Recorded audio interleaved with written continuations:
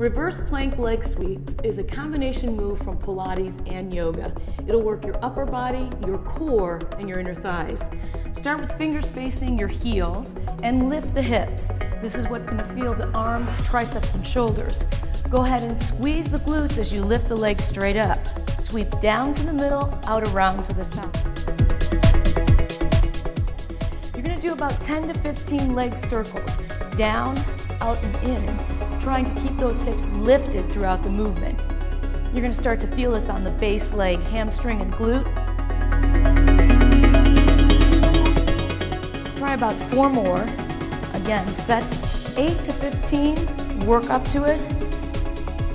And don't forget to do the other side. Hips still up, try not to take a break in between. Lift that leg, sweep down and around.